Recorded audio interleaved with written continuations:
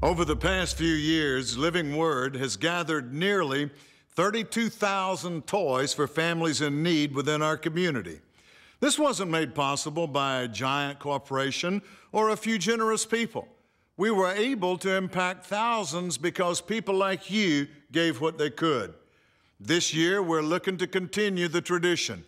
If you'd like to join us in helping others, drop off a new toy or gift for a teenager at Living Word this weekend, and then stay for our free Christmas show. Don't discount how valuable your gift will be. Generosity of any sort is made possible by every family doing their part. Thank you in advance for helping us help others. I'm Mac Hammond. This is a Winner's Minute.